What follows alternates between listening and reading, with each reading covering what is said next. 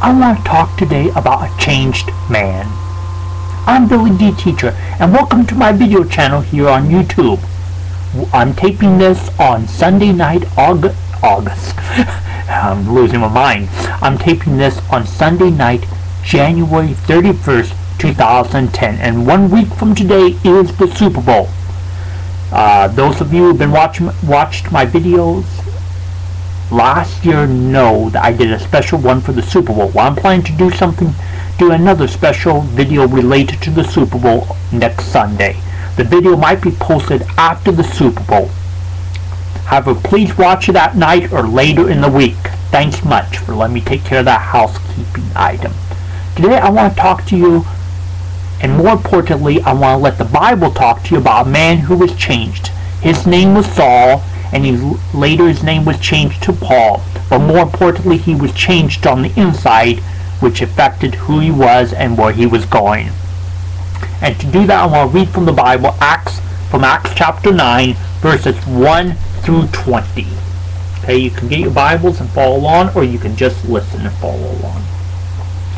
Now Saul, still breathing threats and murder against the disciples of the Lord, went to the high priest and asked for letters from him to the synagogues at Damascus, so that if he found any belonging to the way, both men and women, he might bring them bound to Jerusalem.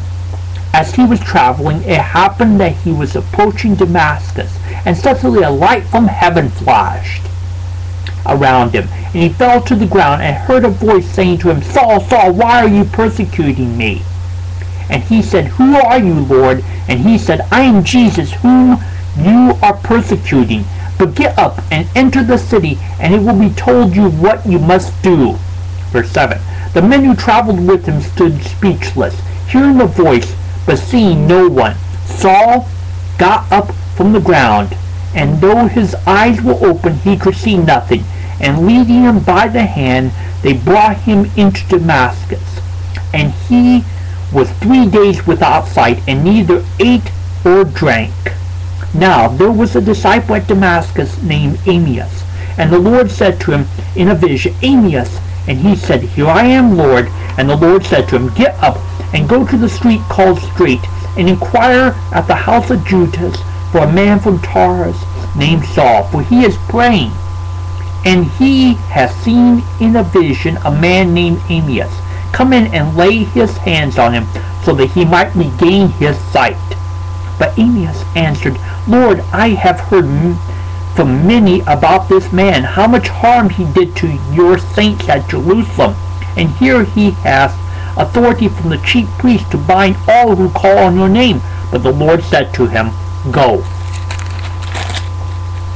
For he is a chosen instrument of mine to bear my name before the Gentiles and kings and the sons of Israel. For I will show him how much he must suffer for my name's sake."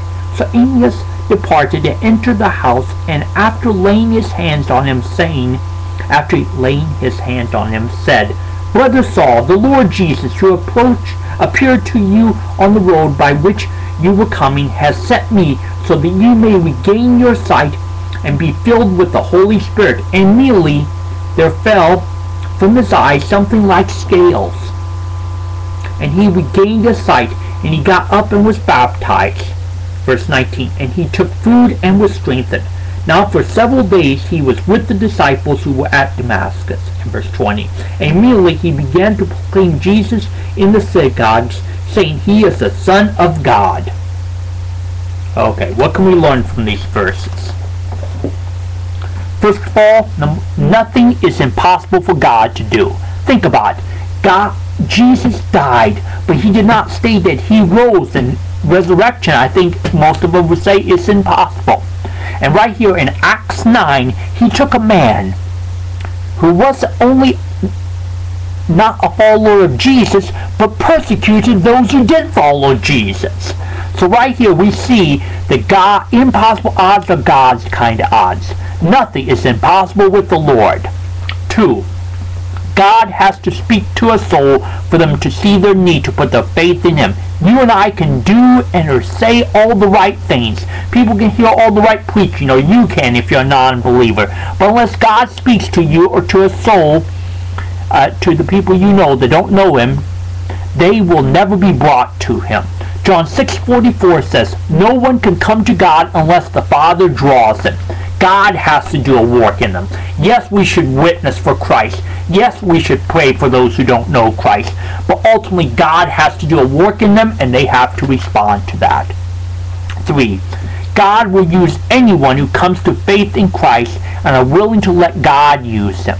The key is not how much you know, or who you are, or how much training you have. The key is, are you willing to let the Lord use you? Are you willing to trust Him to use you? Here in Acts 9, God used the killer, a redeemed killer. All over the nation, God is using different people in different ways that will amaze you, including men and women in prison. Some, like the one I am blessed to minister to, lives on death row. So God can use anyone who will trust Him. Finally, God can change anyone. 2 Corinthians 5:17 says, if anyone's in Christ, they are a new creation. Religion doesn't change anyone. Even going to church doesn't change one by itself. It is Jesus coming into one that will change them. Also, all of us need to be changed. You may be thinking, well, I'm not a murderer like Saul was here. I don't need to be changed. I'm good enough. Well, the Bible in Romans 3:23 says and teaches all of us are sinners.